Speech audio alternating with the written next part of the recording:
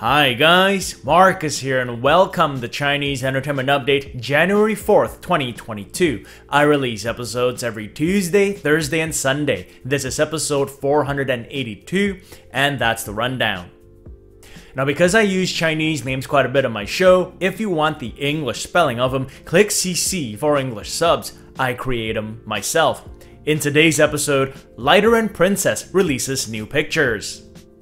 Vin Zhang and Janice Wu film a new drama. The top 8 Chinese costume dramas that I think will blow up this year. And Xiao Zhan writes a letter to his Ace Troops character.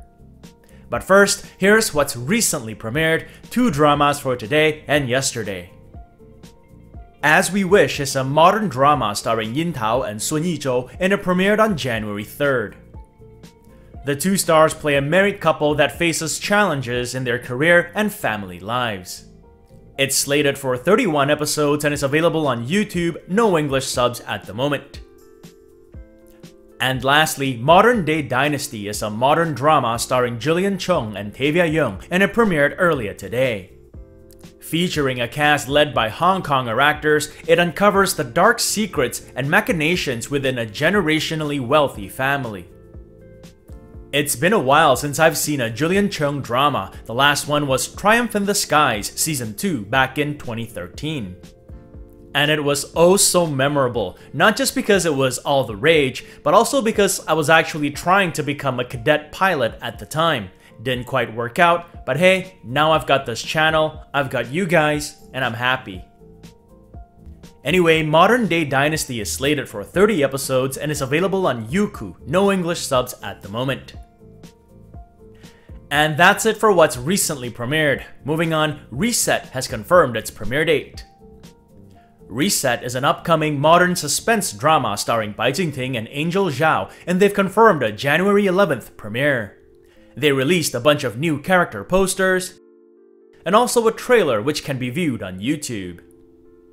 It tells the story of a game designer played by Bai Jingting and a college student played by Angel Zhao who both die in a bus explosion, but wake up to find themselves stuck in a time loop, living the same day over and over again, hence the title Reset.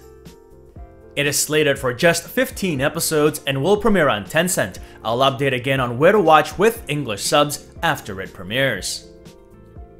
Moving on, Mandarin Princess has an update.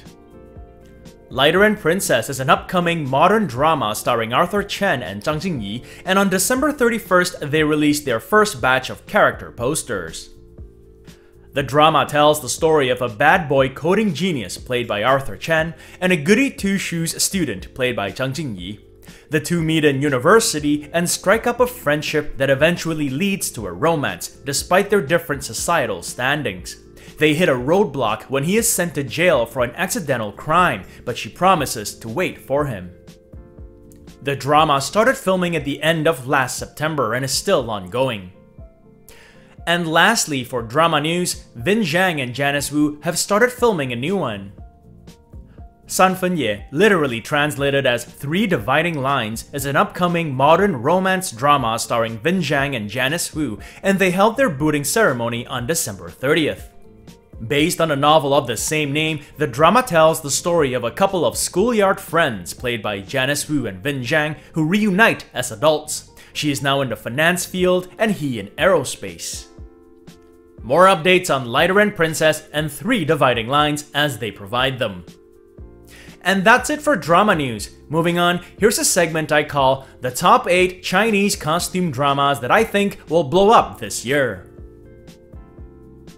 So I've covered these dramas quite a bit, all the way from their announcements to their bootings and wraps and whatever updates they may have. So if you have followed my channel for quite a while, you'd be familiar with them or at least have heard of them. Assuming they do premiere this year, here are the top 8 costume dramas that I think will light up streaming platforms in 2022. Number 8, Mirror Twin Cities, starring Li Yifeng and Yuki Chen. Li Yifeng is a Sea Kingdom descendant whose mission is to rescue his people from slavery. Yuki Chen is a crown princess whom he falls in love with. Mirror Twin Cities is rumored to premiere sometime this month actually. I'll keep you guys posted on that. Number 7. Immortal Samsara, starring Yang Zi and Cheng Yi.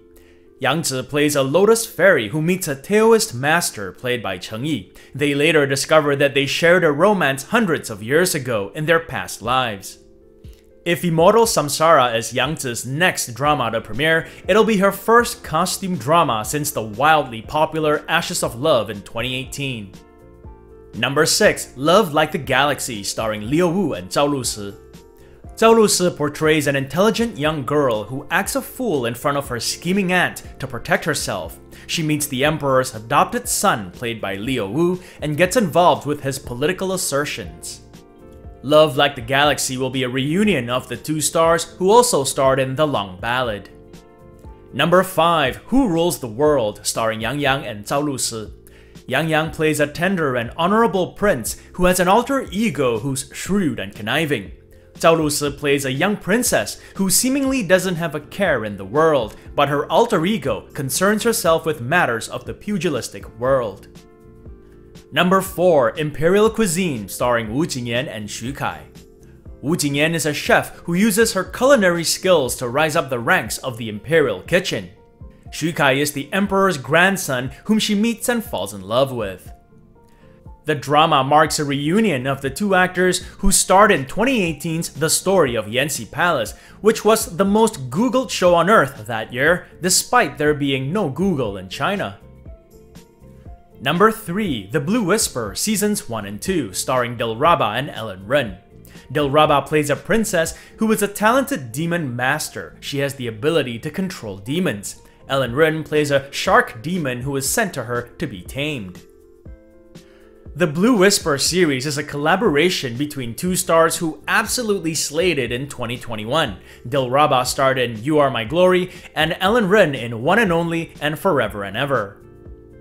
Number 2. Legend of Anle, starring Dilraba and Simon Gong.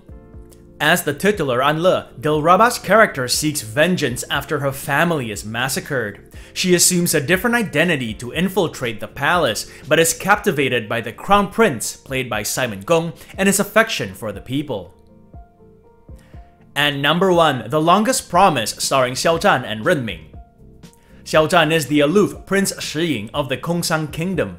Renming is his disciple, and their master-disciple relationship eventually develops into a forbidden romance. So there it is, guys, the top 8 Chinese costume dramas that I think will blow up in 2022. That is, again, if they do premiere. And I want to give this segment a quick epilogue, and it's just to say that the costume drama that I am most looking forward to this year is actually not on the list just now. The Wind Blows from Longxi, starring Chen Kun and Bai Yu. And not that I don't think the drama will blow up, I'm just not as sure. From what I've seen from the trailer, it could be really good, like Drama of the Year good. Or if it's not done well, could be really boring. I'm hoping for the former.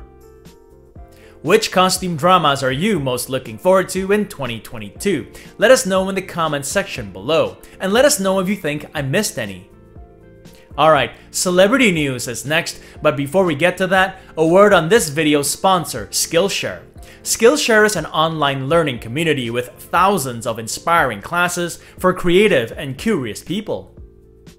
It offers creative classes that cover a wide range of topics like photography, cooking, and language, and they're designed to fit your schedule and skill level. They're always launching new premium classes, and there are no ads.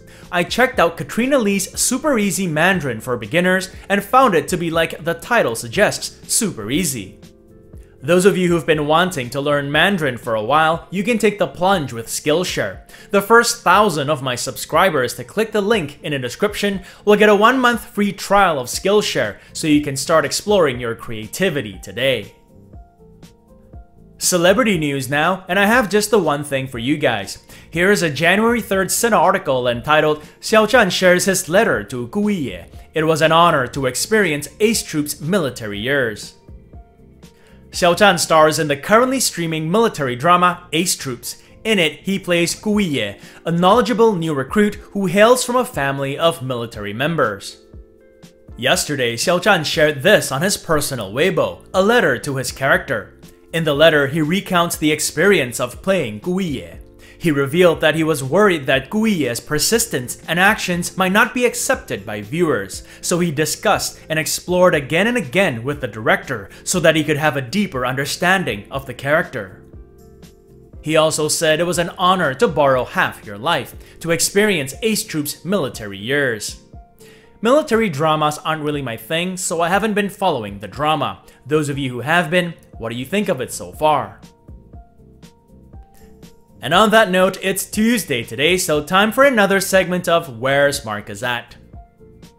So the title of the drama doesn't refer to where I'm at physically, it refers to where I'm at in the dramas I'm following. I'm currently following just the one drama. I'm on episode 21 of Swords No Stride, starring Zhang Ruoyun and Li Gengxi.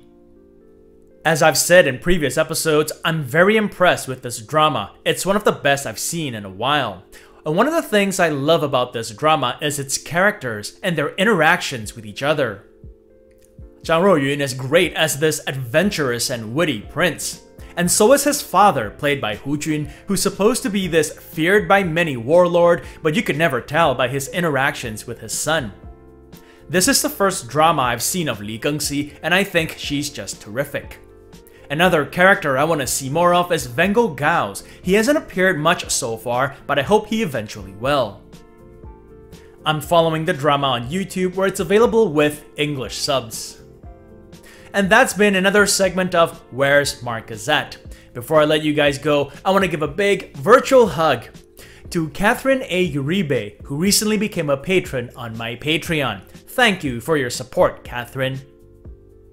And that brings us to the end of this episode. If you want to check out the Untamed t-shirt or other Chinese drama merchandise, there's a link to it in the description box below.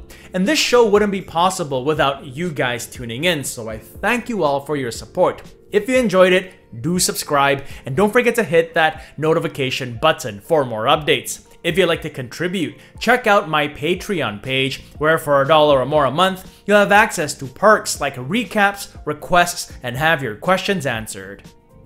So stay safe, and as always, I wish you clear blue skies, good health, and happiness. Until next time, cheers!